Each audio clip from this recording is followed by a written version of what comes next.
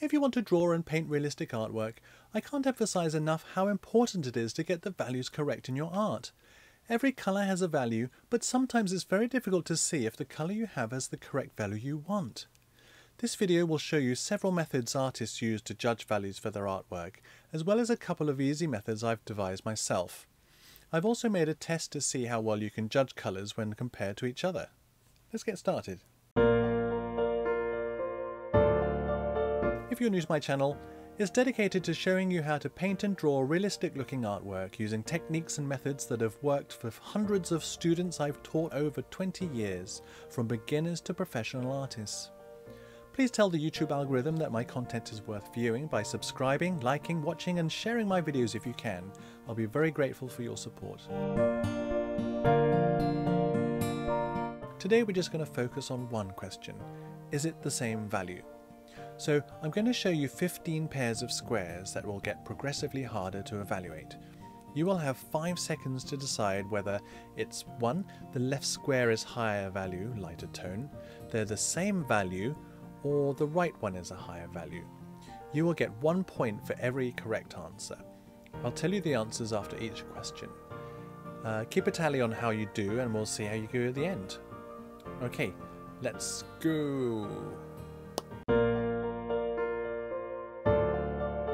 Okay, so you've got 5 seconds for each question and then the answer. We've got 15 questions, so keep a tally on your hands and maybe 1 foot. So remember, you're looking for the lighter of the two unless they're the same. Okay, good luck. Here we go.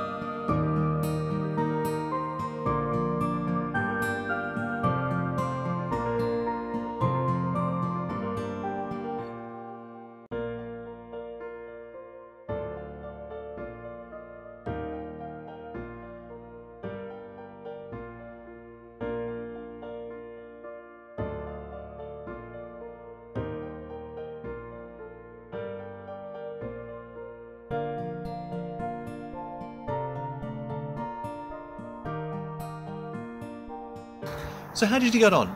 If you're not sure, rerun the test and give it another go. So did you score more than 10? Did you get maybe all 15 right? If so, well done. Tell me in the comments below. There may be a couple that you're adamant had different results to what you thought, and that was deliberate. I put some tricky ones in there to try and trip you up. It's not always easy judging values of colours by eye, so to save you any more aggravation, I have a few methods to make the job easier for you when needed. Let's take a look at them. Firstly, there's squinting. You'll see a lot of artists doing this as they step back from their work. What this does is it reduces the amount of light entering your eye as well as your field of vision. Doing this blurs out low contrast but not higher contrasts of value. So in this case, a big difference of tonal value will have a more defined line dividing the two colours, while if the value is close or the same, the divisions should appear less apparent. This is very efficient and easy to do, especially while working in black and white, but as soon as colour or high chroma colours are involved, it gets a little bit more harder to see and distinguish between different values. Next, you can use a grayscale value finder, like the one I used in the colour mixing video on bracketing. Link up in the card on the top right hand corner if you want to see that. Again, this is still quite difficult to use, as with squinting, is to judge the correct values when colours are involved.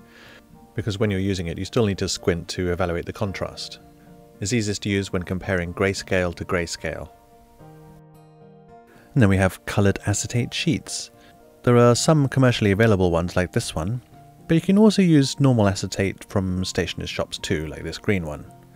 But there are limitations to using these as they block out certain frequencies of light, i.e. colour, certain frequencies of colour, and so you can get inaccurate results with certain colours. So for example, I have a red mouse here, and if you put the green one over the top, it kind of comes out a bit darker than it should, and if you put the red one over the top, it's a little bit lighter than usual. So I recommend not using them when there are bright reds or bright greens in the reference, so portraits might be okay. And lastly, the method I recommend and use myself, if you watch the tutorial on colour mixing using bracketing, link in the card, you will have seen me using it. The camera on my phone with a black and white filter applied. Reasonably accurate and accessible to most people with access to a smartphone, this method is my favourite and relatively stress-free. As you can see here, you can clearly see all the different tones of my Munsell book. I'll put an affiliate link in the description if you want to get a copy for yourself. I'll probably do a review of how to use the book at a later date. So your phone camera can be used when working from life or from photos to compare to your work, and when mixing and matching colours accurately, following my videos also in the card if you want to have a look at those. We see images mainly in terms of value and not so much in colour. Value is a scale of light and dark. It is how our brains have evolved to understand the shapes and forms of objects around us. It's how we differentiate between one object and another one. It's something that's been useful for us humans, for our survival. We can tell whether the dark shape in front of us could either be a harmless shadow, for example, or a deep dark hole in the ground.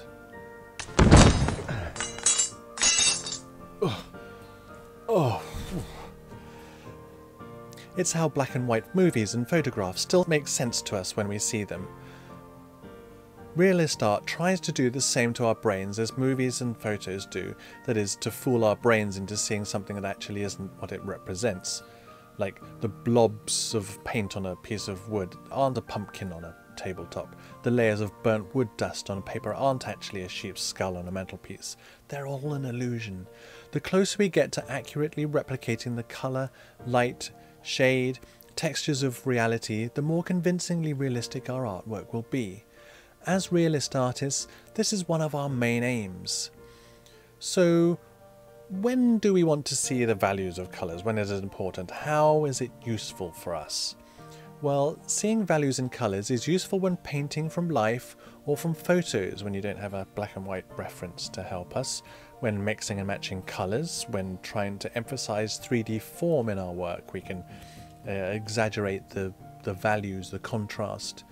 For strengthening composition in our paintings through contrast or silhouetted shapes, for example. Artists have done this in the past. But the most common time that you'll need to do this is when you're working from life or from a colour photograph and you need to convert it to grayscale. So there we are, a few more nuggets for you for your bargain bucket of knowledge to help you on your way to becoming a better realist artist. Don't forget to subscribe, leave a comment, leave your score in the comments.